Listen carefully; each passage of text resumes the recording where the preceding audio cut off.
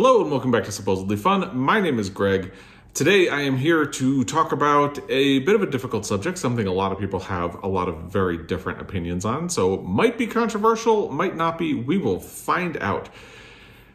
First, I just want to say, because of the time of day, the sun is hitting this little, almost like a wind chime thing we have in the tree. So you might see little disco ball effects going by. There's nothing I can do about it.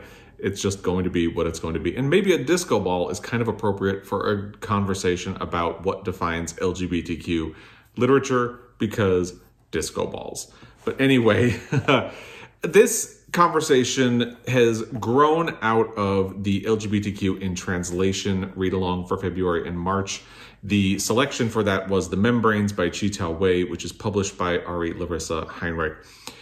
Now, not everybody in the group has finished the book yet. It is for February and March, so some people were working their way slowly through, and we're giving people a little bit of time.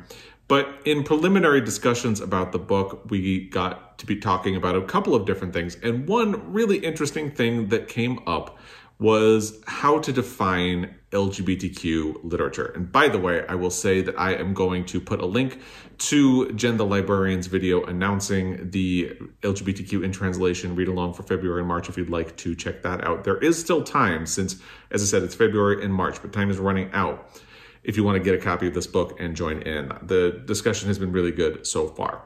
And as we started talking about how to define LGBTQ literature, Jen posed the question, does queerness need to be a central theme of the book in order for it to be considered a queer book or a queer classic?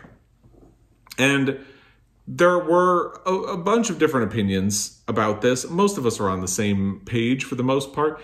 And the reason it came out of a discussion about this book is that it is described as sort of a revolutionary queer title published in 1995 in China.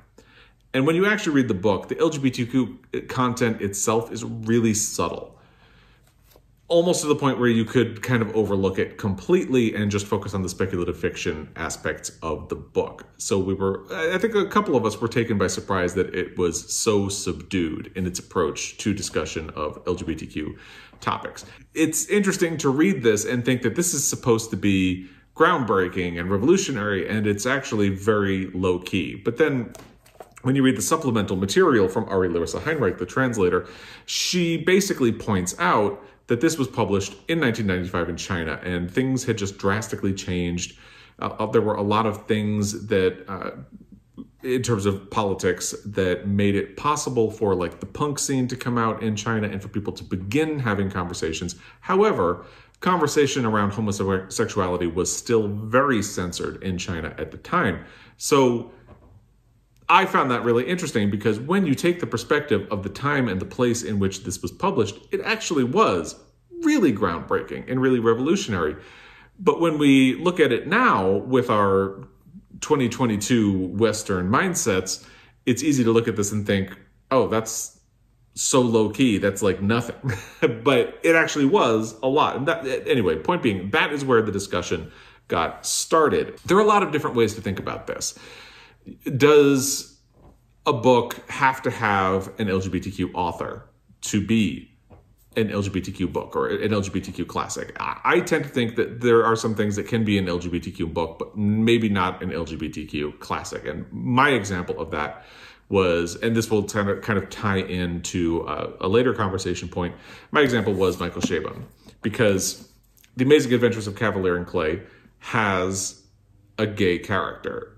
And it really deals with his sort of self-loathing and his coming out process and his journey to acceptance of himself. But this book is doing a lot of other things. And I have a tendency where if there's a character who is LGBTQ in a book, I will tag it as an LGBTQ book on Storygraph, for example. But I might not always think of it as quote unquote LGBTQ literature. And that's kind of where I'm at with this book. Great literature.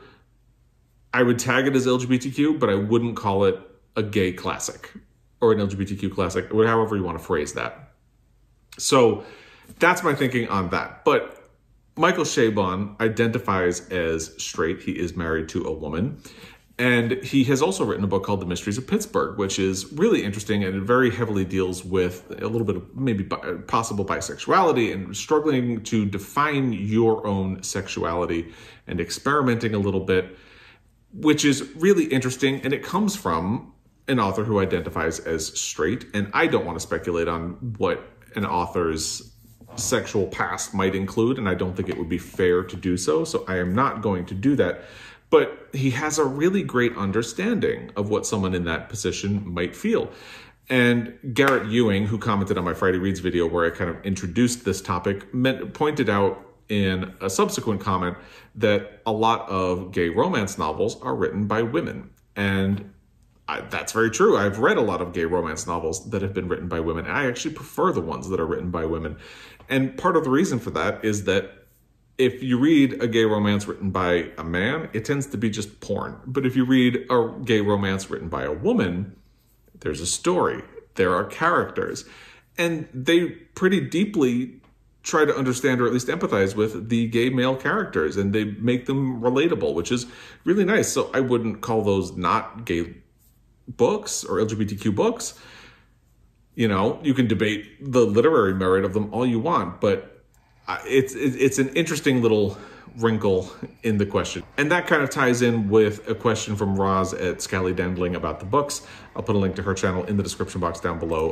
A question that a wrinkle that she brought up, which is, I have been surprised or more confused, or perhaps when books by heterosexual authors are called LGBTQ plus literature because there's a queer character or storyline. But then is it LGBTQ plus literature if a queer author writes a book where it isn't a central aspect of the book? And who I think of when this comes up is James Baldwin.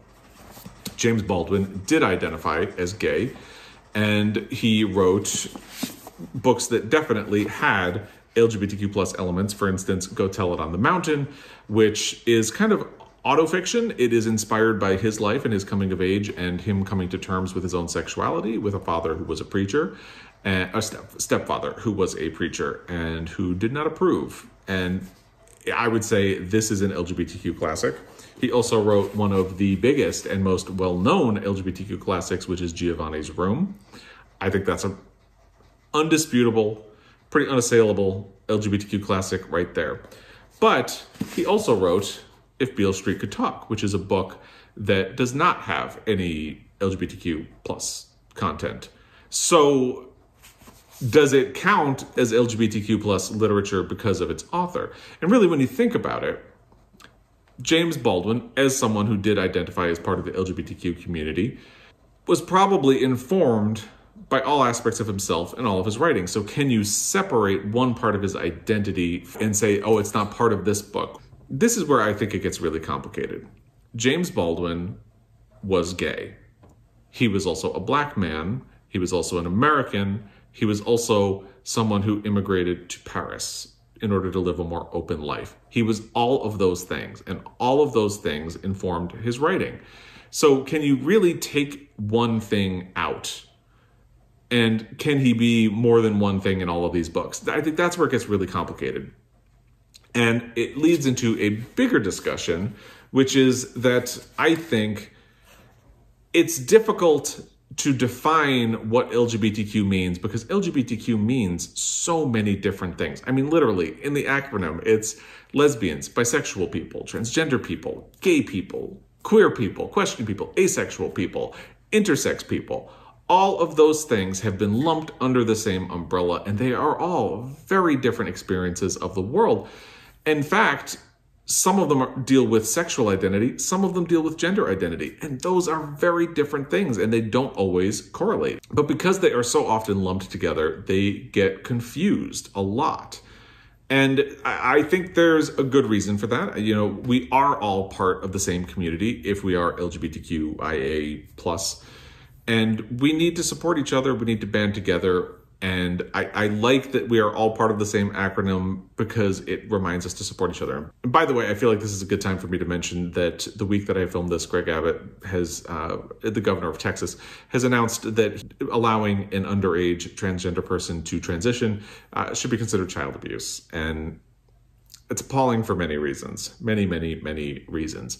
The Montana Book Company is doing a fundraiser. They are selling t-shirts on Bonfire, and all of the proceeds will go to transgender charities and support. So I will put a link to that in the description box down below as well. Please support it if you can. If you don't want to support that, please support your transgender brothers and sisters any way that you can, because it's a lot. And I know there's a lot going on in the world right now, but that is a real shame. And that is also why it is nice that we are all part of the same community, because we can try to support each other and lift this up. And different parts of the LGBTQ community have different levels of privilege. And I, as a white gay man, have more privilege than a transgender person of any race, any gender, however you want to define it. I just generally have more privilege than them, because I am seen as more human than them, but I'm seen as less human than other people.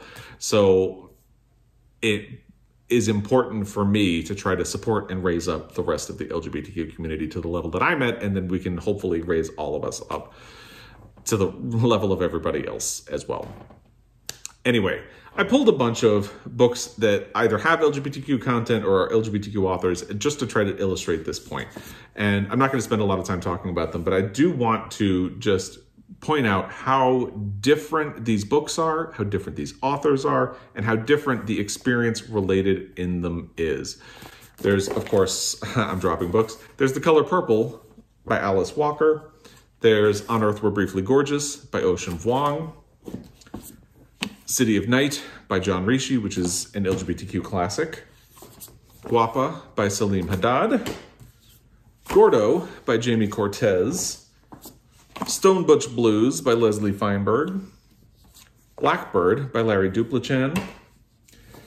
Fingersmith by Sarah Waters.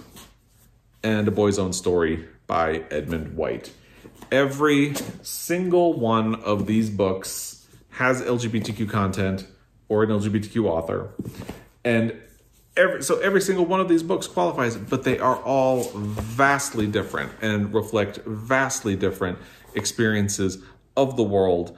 And that is why it's so hard to define what LGBTQ content is, because Leslie Feinberg's experience of the world was very different from Salim Haddad's, which was very different from Jamie Cortez's and John Rishi's and Edmund White's and Ocean Vuong's, and so on and so forth, all the way down the line. And their experiences are also very different from what mine has been. And that's okay, but it makes it difficult because being LGBTQ plus means different things to different people. And my experience is very different from someone else's. So what I might be willing to give a pass to, somebody else might not. Pardon the interruption. This is future Greg, who is editing this video the day after I filmed it, wanting to jump in and say something about the books that I just talked about in this video, and how really they only reflect two components of the LGBTQ plus community, lesbians and gay people. There is only one book in that list that really has transgender representation, and that is Stone Butch Blues by Leslie Feinberg. I haven't read like City of Night. It's possible there's a little bit of it in there, but those books reflect ways in which a lot of components of the LGBTQ plus community are invisible and have been invisible. And we're getting a little bit better. There's growing representation of transgender, bisexual, or asexual representation, but it's really light. So I wanted to point that out, to mention that there are still ways we need to do better, because even me going through my bookshelves, flipping through, only hit upon one book that really had transgender representation. So that is something that would be worth seeking out yourself, and that reflects my bookshelves, and that is something that I am continuing to try to do better at and be aware of as I choose books to read. And you can see that in how, for the Montana Book Company Reading Challenge for this year, one of the prompts is to read a book by an LGBTQ plus author. And I wanted to make sure I selected an author who is one of those categories that I typically don't focus on too much. And I have selected a book by an asexual author to do it. So I just wanted to point that out because I think that is an important part of this discussion as well. Visibility for all aspects of the LGBTQ plus community. Now, I will let you get back to the rest of the video. There's also the issue of how able or willing an author was to come out of the closet in the past. It's only pretty recently that it has been okay or possible for an author to come out of the closet and identify as part of the LGBTQ plus community. And 50 years ago, that even the term LGBTQ wouldn't have existed. 20 years ago, the Q and the plus wouldn't have been there. So things have changed really quickly. And again, from our 2022 Western mindset, it's really easy to just think it's always been like this, and it hasn't. Just getting personal for a second, I believe it was 1997 when Ellen DeGeneres came out on her sitcom. I was already a teenager when that happened. So I lived and grew up in a world where being gay meant you had to hide and you couldn't really talk openly. And any representation on screen, or mostly in books even, was very cliched and stereotypical. And I had to kind of live with that. And one of the things that was difficult about coming out was that I had to try to reconcile myself with the stereotype. And I would think, well, I'm not into interior design. I don't know where I fit in that world. And then you have to realize they're trying to define something for you, which is something important that I believe it was Garrett Ewing also said. It's important not to allow other people, I guess specifically cisgendered heterosexual people, to do the defining for us.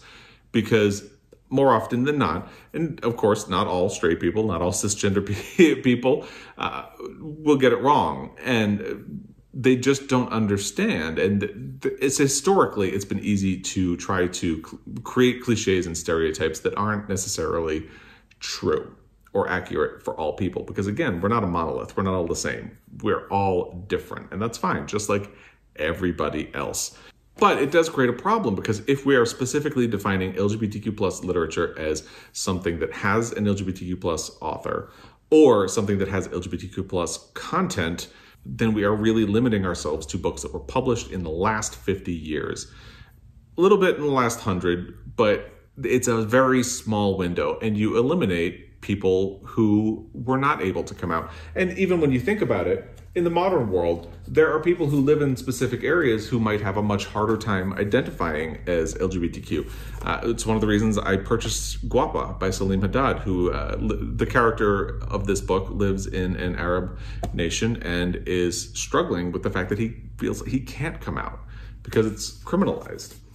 So even today, there are authors who can't come out for one reason or another. And there are authors who are very private people, and that's fine. When I decided that I wanted to do, for the Montana Book Company's Reading Challenge, I want to read, and one of the prompts is to read a book by an LGBTQ plus author. And I wanted to try to read one of the lesser known categories that people don't traditionally think of.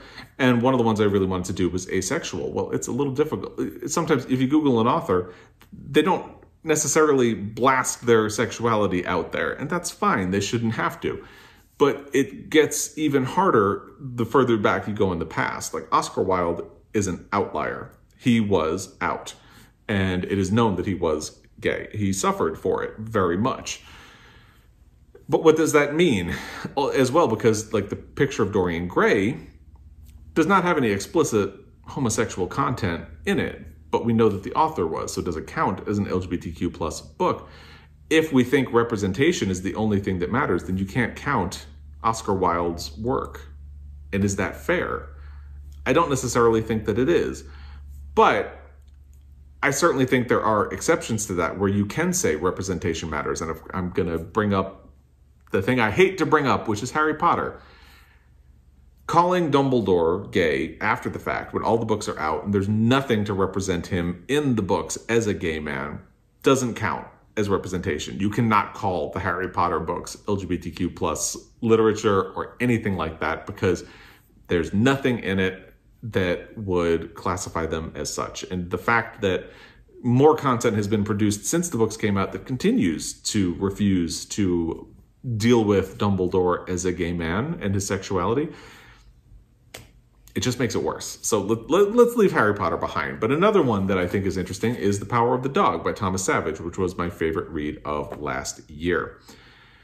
Now, Annie Proulx, in her afterword to this book, even points out that it's interesting that reviewers at the time this book was published, which I believe was 1967, and I'm going to check that right now, 1967, only one mentioned homosexual content in this book.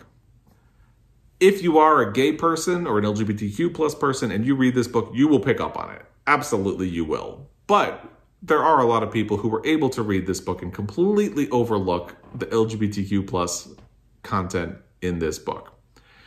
If you watch the movie, which just came out recently, it's much more difficult. You kind of have to reckon with that. But if you read the book, especially in the time it was published, it's really subtle. It's there, but it's really subtle. So does The Power of the Dog therefore count as LGBTQ plus literature? I would say it does. You may differ on that. And if you have thoughts, sure, put them in the comment section down below. But part of the point there is that historically, authors have been less likely to identify as LGBTQ+. And again, they might not have even had the terminology to do so. And the terminology has really changed a lot. Some terms we used to use are things we don't say anymore. And there are more categories now. People have much more understanding of themselves. Concepts like being gender fluid or gender neutral. When I was a teenager, if you told me, oh, this person is gender neutral, I'd be like, what is that? You know what I mean? But we understand it now. It's out there, and that's a good thing. But it makes it difficult because we can't even accurately say who belongs in the canon if we say that the author needs to identify as part of the LGBTQ community, if that makes sense. And it's interesting as well because you do kind of fall into an own voices conversation, and I think own voices are important for many, many reasons. And this was something that One Book, One Review commented on my Friday Reads video. Let me read what she said. Great point about the definition for LGBTQ plus literature, as I feel so uncomfortable, especially towards authors there. For me, that would demand so much extra research into an author's privacy, and honestly, they don't have to be out publicly for their books to count or have value. But so often, the discussion goes into the own voices corner, forcing people to open up and share things they might not want with everyone. This is also true for any type of own voices. Personally, I think this is demanding too much, and why I am more in the corner of the author is dead and focus on the book more than the author. What I would really like, though, is a really good book/guide about queer coding over the ages and culture, as those are things I think I miss quite a bit in books. That's a whole separate other thing, but I agree. And if I were in academia, I would love to write that book. But I'm not in academia, and I don't have the time. But I think it would be, I agree, it would be absolutely fascinating to do that. Own voices, I think, are absolutely important because it goes back to what Garrett was saying. You can't allow other people to try to define you for yourself. And I think of American Dirt by Janine Cummins, which was very controversial because she wrote a book pretending to be an authority about illegal immigration from Mexico specifically. And she wrote a book that really resorts to the lowest common denominator a lot in the way it depicts the people and the scenarios in the book. And it's kind of gross. And then you compare that with Infinite Country by Patricia Engel, which is much more nuanced and much more compassionate and empathetic and has a much more layered and meaningful discussion of the characters and of illegal immigration without focusing on violent cartels and making people seem like cartoonish stereotypes. So representation and own voices matter. And I think where it really comes in is that we need own voices because traditionally those people don't have access to tell their story. And therefore, other people need to tell it for them, and those other people might get it wrong. When everybody has equal access to share their story and their experience and be listened to and heard by the majority of people, then something like own voices will be less important. For now, we need it, and that's just the way it is. And to bring up a book I haven't read yet, so I can't properly weigh in, I want to talk for a second about Honeybee by Craig Silvey. This has been a book that caused a bit of controversy in Australia. Craig Silvey is mostly notable because he wrote Jasper Jones, which is something I really want to read, but have not gotten around to as well. But an author actually recommended this book to me last year. and they mentioned that they have a transgender son. And this book actually helped them understand their son's point of view and the difficult things he went through going to school and being bullied and all of that. Which is interesting because the controversy about this book is that it focuses on sort of torture porn for its transgender character. Craig Silvey does not identify as transgender, but the protagonist of the book is. And a lot of people who are part of the transgender community in Australia have said that it's negative depictions like this that make people assume that all transgender people experience the same thing and have really unhappy, desperate lives. And you know, it's true to a degree, but not everybody. And it does get better. So they don't like representation like this, and that's fair.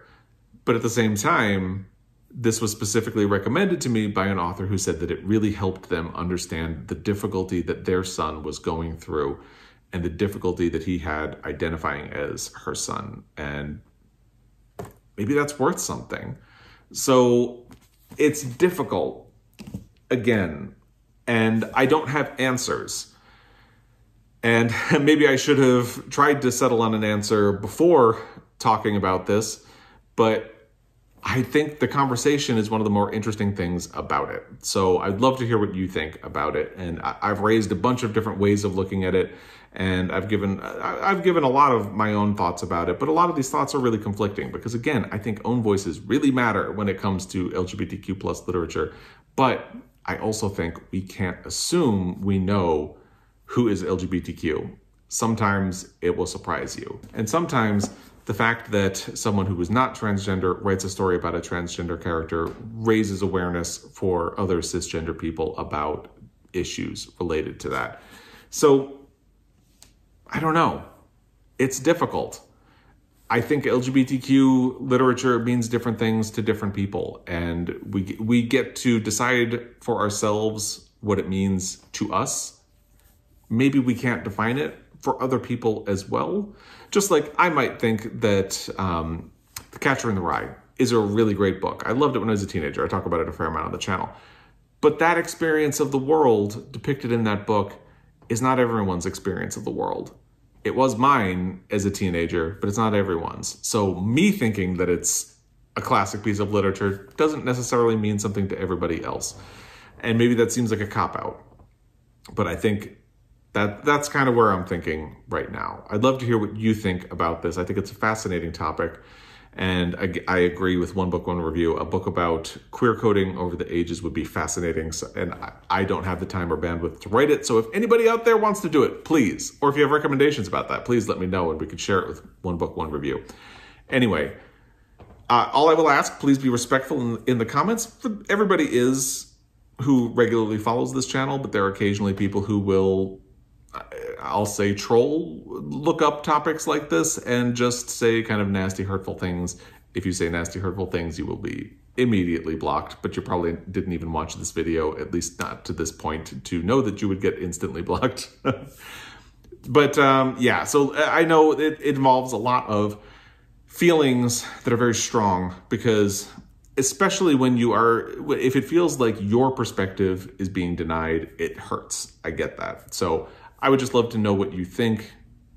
Join the conversation in the comment section down below. And as always, I really appreciate your time and your thoughts and your energy, all of that stuff. And I will be back. Until next time, happy reading.